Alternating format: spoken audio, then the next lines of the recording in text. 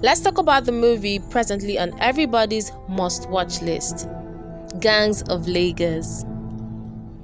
I'll start by introducing the cast who played their roles to perfection.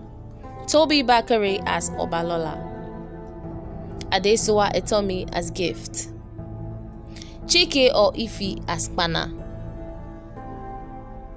Bimbo Demoye as Tenny and friends and crush to Obalola, Chioma as Ifi's mother, Idowu Yemoli as gang member of Obalola, Tayo as Nino's stepfather,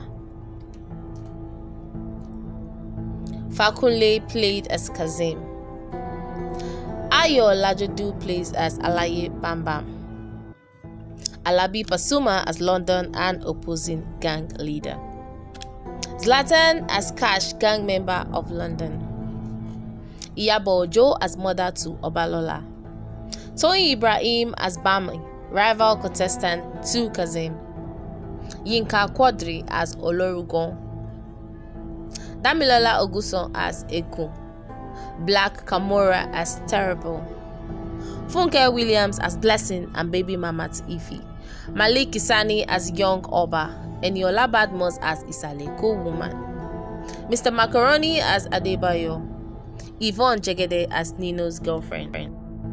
This movie is written by K.I. Jegede. The movie Gang of Lagos tells an exciting ride of action, grit, humor, and raw emotions that gives goosebumps. The casting director did a fantastic job for every role. Toby Bakare expressions and delivery of every scene, and the young actor that portrays his younger self delivered just as expected. Adesuwa, on the other hand, handles her actions perfectly. She's the queen of action, and she handles weapon in a way that reminds us of Hollywood superhero. The cinematography in the movie is top-notch, and the establishing shots and long shots shows us a view of Lagos that we don't usually see. The real light night of Isaleko is something to see.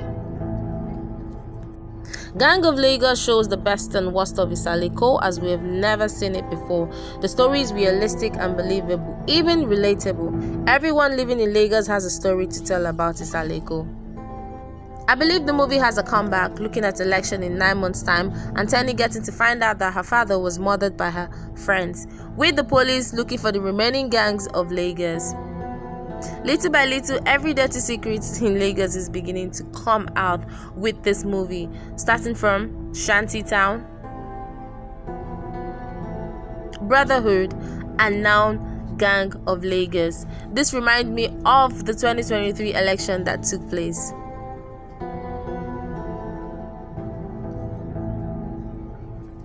So what do you all think about this movie? Please comment on the comments box below. Thanks for watching. Don't forget to subscribe to my channel. Bye.